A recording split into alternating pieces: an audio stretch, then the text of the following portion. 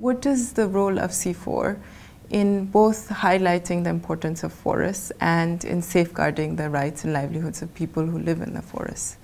What do you see, and where is CIFOR headed?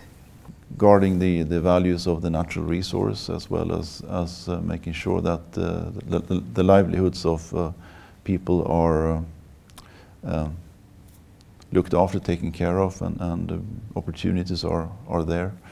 And then ultimately to serve all that the governance of forest, natural resources, and also law and order at large is serving these purposes. I think we have a very broad playing field as CIFOR, and we work with forestry in the broadest possible manner to cover this full range of subjects that I mentioned.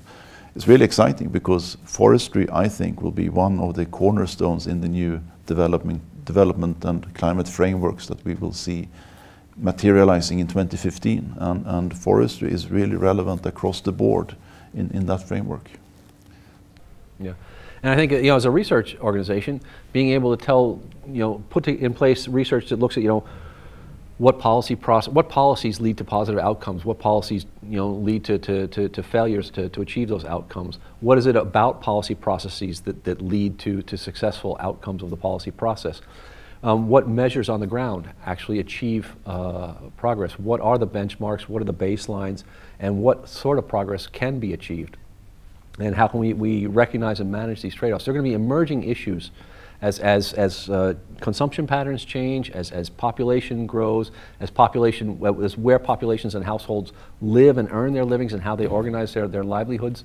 As that changes, it's going to be huge issues that come up that the society is going to need to face. And a research organization like CIFOR is there to begin to help put in place the evidence so that people can the policymakers can make informed decisions, that land managers can make informed decisions and be more sure of the outcome of what they're trying to put, the policies and measures they're putting in place to achieving their objectives.